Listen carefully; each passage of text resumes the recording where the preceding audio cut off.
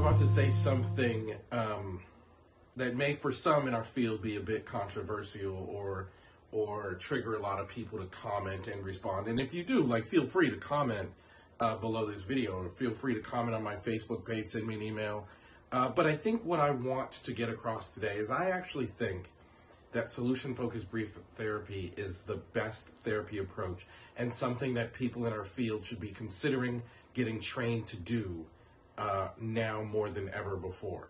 Now, I want to be clear. I'm not here to bash any other therapy, and I'm not accusing people who do problem-focused therapy of being bad. And I'm not here to say that other approaches don't work or anything like that. But I think there are two major reasons why in the world we live in right now that solution-focused brief therapy is standing above all other approaches. And the first reason is because we have now been forced to do distance therapy, telehealth, online therapy, video therapy, phone therapy, but we are no longer allowed to sit with our clients and do face-to-face types of therapy, which means the greatest resource we have in the therapy session is the client's language and the client's words. And solution-focused therapy, more than any other approach, is reliant on the client's words to do our job and to be effective, which means I'm just as likely to be effective sitting in my office working with a client as I am to be working with a client on the phone. I think back to my my problem-focused training that I received when I first entered in the field, and I was taught to ask clients process questions and content questions. And I was taught to assess the client, things like body language. So example, if a client was sitting like this, I was taught to ask them things like, you appear to be closed off. Can you say something about that? Or has something that I said caused you to recluse? We were taught to ask questions like that, and that's very much common in the world of problem-focused therapy.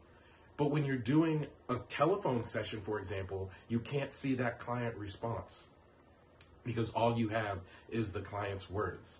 And in solution-focused brief therapy, that's where we do our best. That's where we do our magic. And I think now more than ever, we have to be thinking about ways to optimize being effective in the setting in which we have. And I think solution-focused brief therapy is primed to do just that. The second reason why I think solution-focused brief therapy is kind of standing above right now is I was watching the news the other day, and, and this kind of COVID stuff is impacting me just like everybody else. I'm stuck at home, wearing, I told you, if I'm going to be home, I'm going to be comfortable, so I'm wearing sweatsuits every day. So I'm sitting at home in my sweatsuit watching TV, and I saw in the news that 20 million people have filed for unemployment. The economy is tanking. People are really financially struggling. And I think we have to be able to be as efficient as we possibly can in as few amount of sessions. And solution-focused brief therapy across the board, there's been research supporting this approach.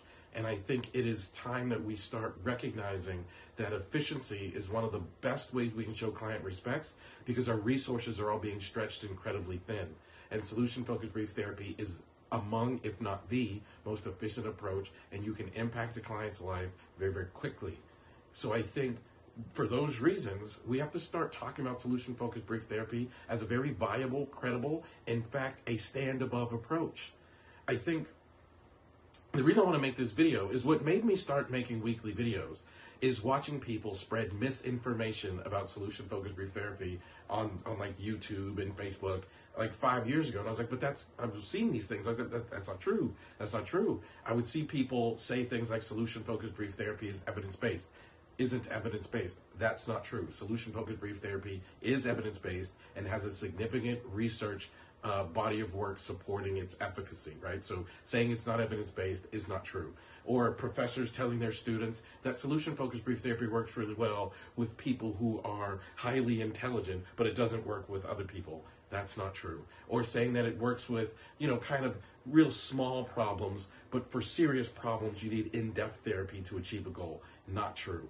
And I think it's important now to start making videos like this, and this is why I wanted to do this one, because I want to highlight to people we've got to take approaches like this seriously, and we have to do that now more than ever, because we're in this unprecedented times where we've all been faced with, we have to figure out a way to be as efficient as possible while there are restrictions on the session that don't allow us to sit in the same room with our clients, and we have to be as efficient as possible with the time that clients will be able to participate in therapy, because quite frankly, a lot of people cannot afford to attend therapy in a long-term setting.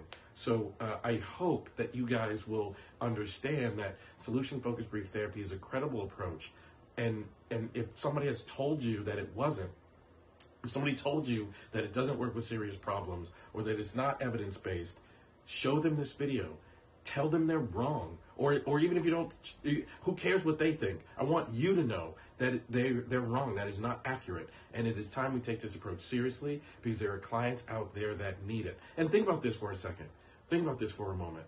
If you are living in a low-income area and you are struggling with finances and your kid's school has just been closed and you don't have Wi-Fi at home because you can't afford it, you don't have an iPad or a laptop, and the only thing you have is a phone, I want those people to know that they can still get effective psychotherapy, and solution-focused brief therapy is the type of approach that is designed to work in just this type of scenario.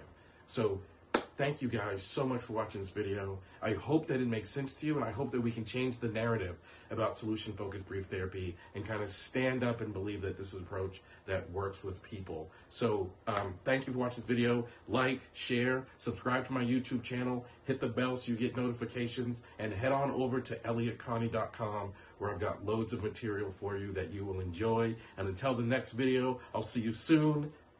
Elbow bump. Later.